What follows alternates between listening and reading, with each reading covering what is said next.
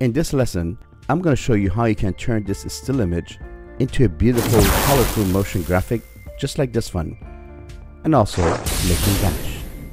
Let's get started.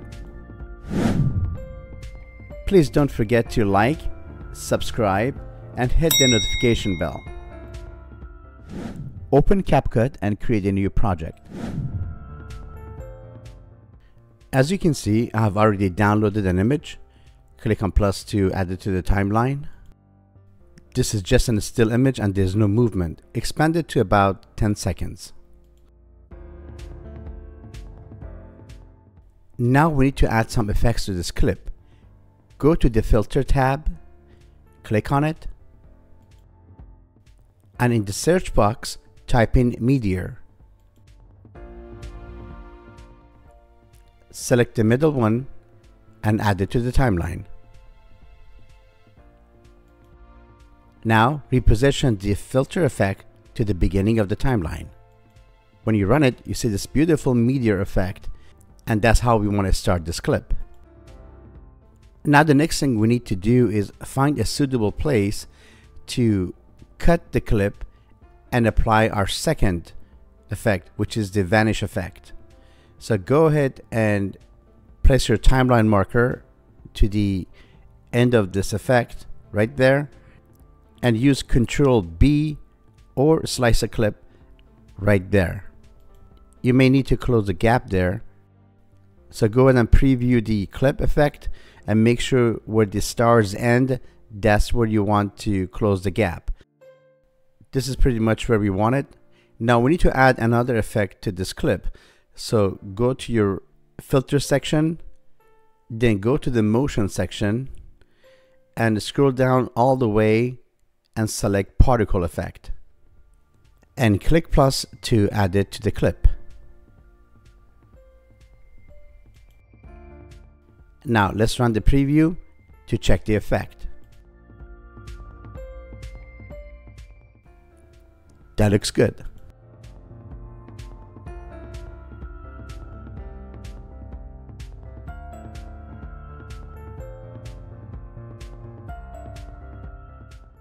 Now we need to select another effect. Let's check for electric burn. We're going to select the first one, click to add it to the timeline. Now position it above the other filter. Run the preview, and as you can see, the electric burn works perfect on his body. I like this effect. It looks like he was teleported to that mountain, just like the Flash character. Now we're going to add another effect. This one is called vibration flash. As you can see, it vibrates and flashes for a second. Now we're going to position it above the other filters. For now, don't worry about the timing of those filters. We're going to adjust them later.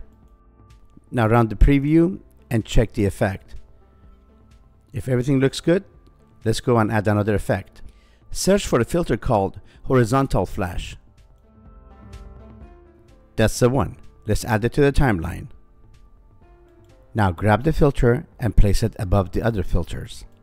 Now expand it to match the length of the image clip. And run the preview to make sure the color and the effects are looking okay. To me, there's too much camera movement, so we need to decrease some of these settings here, because you don't want too much camera movement and you don't want too much glow. So decrease as needed. Now we need to enhance the image quality. Go to adjustment, click on auto adjust. Now we have this beautiful shiny blue color applied to the first clip. Now we're going to do the same to the second clip. So make sure you select the clip, not the effect. Click on it, go to adjustment and click on auto adjust. And run the preview just to make sure everything looks good. We got a nice color, we got nice effects. Still something is missing here. The fire, the bonfire. We want to make sure the bonfire still is there, but the person is vanished.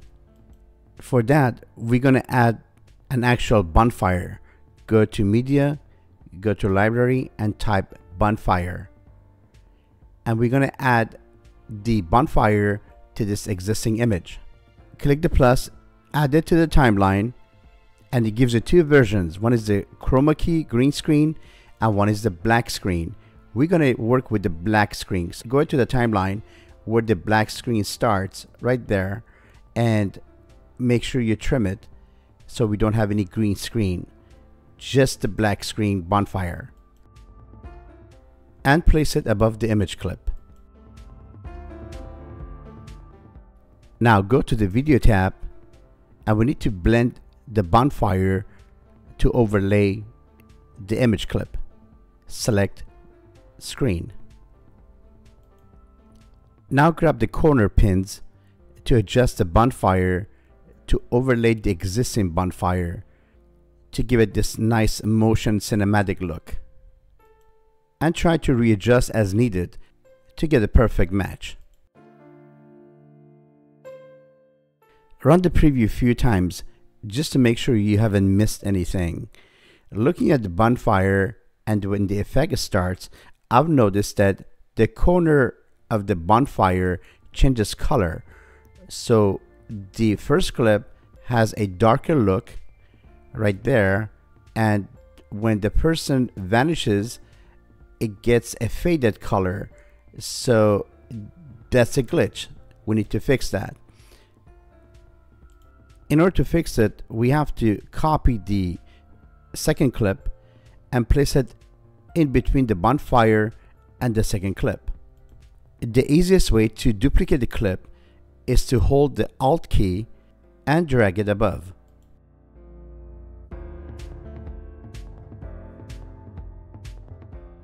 Now we have two clips, but we still have some work to do. First, we need to make sure the copied clip does not have any effect. So go to the effects and delete any effects that was copied over. Now this is great. We need to create the mask now. The only mask we need to create is not a person, but is a bonfire. Go to mask, then click on the mask to enable it, then click on add mask, and click on the pen mask. We need to draw around the bonfire in order to mask it off the screen. To select the area, you need to click on your mouse, click, click, click, click, and close the loop. And make sure you adjust the feather to blend it in. This looks perfect because now we have the original bonfire and not the faded one. Now double check everything and make sure everything is okay. Let's run a preview on this thing and see how it looks.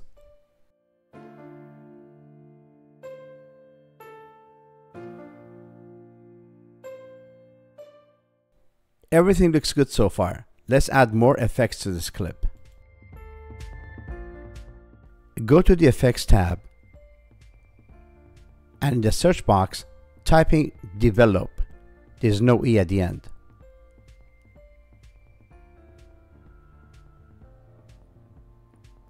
And click the first one and add it to the timeline.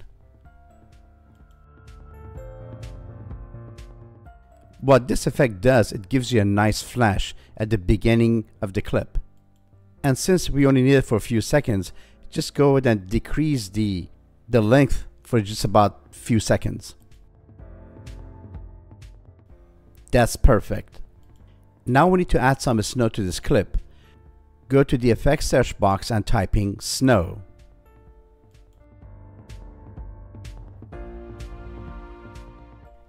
And select the first one that has a mountain icon.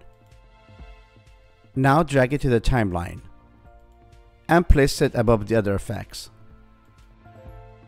And adjust the length to cover the entire clip.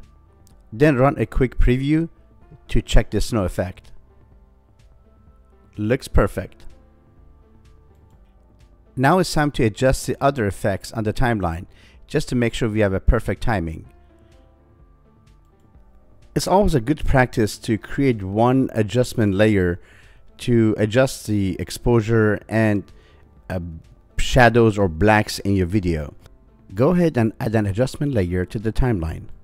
Get the adjustment layer set up here, drag it all the way to the timeline, and go to the adjustment settings. Feel free to adjust the exposure, shadow, blacks, or any other settings. Every project is different and every image you use is different than what we are using right now. I would say this is pretty much it right there. We have a nice exposure, nice shadow right now, and as you can see, I'm darkening it a little bit to give it the night look. And when you run it, you can get this beautiful bluish sky reflection on the snow. And all we have to do next is add some sound effect to it. Go to the audio tab and look for anything like lightning, vanish, something like a whoosh effect, because that's what we need to make this clip sound and look more exciting.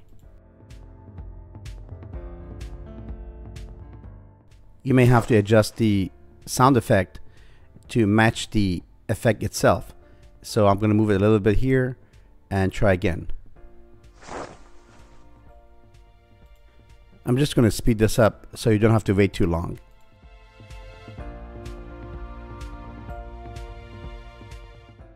Now we have everything in place. Let's run the preview.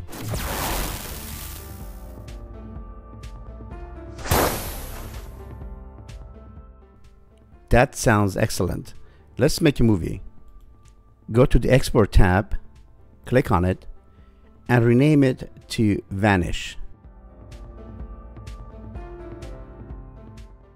Now click on Export.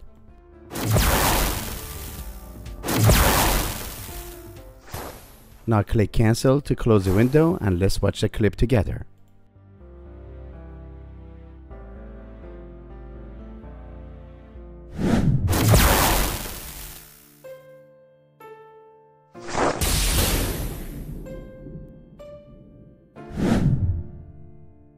Please don't forget to like, subscribe, and hit the notification bell.